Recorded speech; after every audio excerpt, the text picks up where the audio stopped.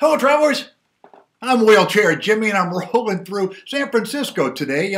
I stopped at the Fleur de Lys restaurant. It's a beautiful, romantic French restaurant right on Sutter Street. You come in to Sutter Street, there's no steps. You come into the restaurant, there are no steps there either. However, this is a very small French restaurant.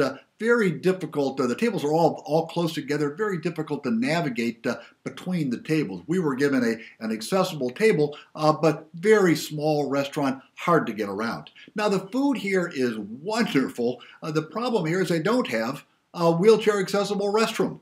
That's a bit of a challenge. So on the WJAR index, the Fleur de Lys, it gets a 1. I will not recommend a restaurant with no wheelchair accessible restroom. I'm not coming back. Roll on, America.